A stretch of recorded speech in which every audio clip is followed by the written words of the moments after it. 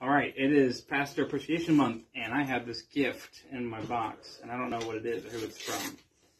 I think I was told.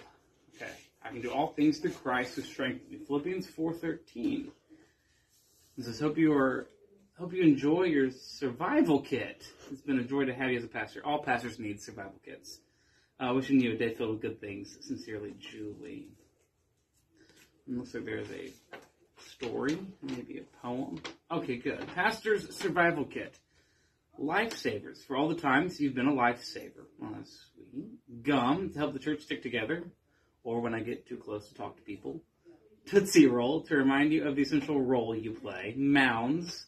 For the mounds of courage, you have to be a great leader of faith. Kit Kat. Sometimes pastors need a break, too. Yeah. Starburst to give you a burst of energy as you work fervently to answer God's calling. Aw, that's beautiful. Whoa. Look at all this good stuff. That's so sweet. And I'm not going to share.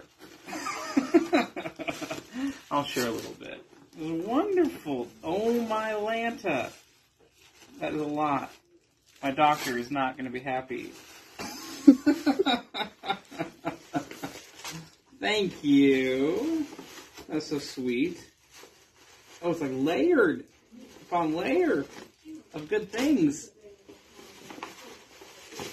Oh, thank you, thank you, thank you.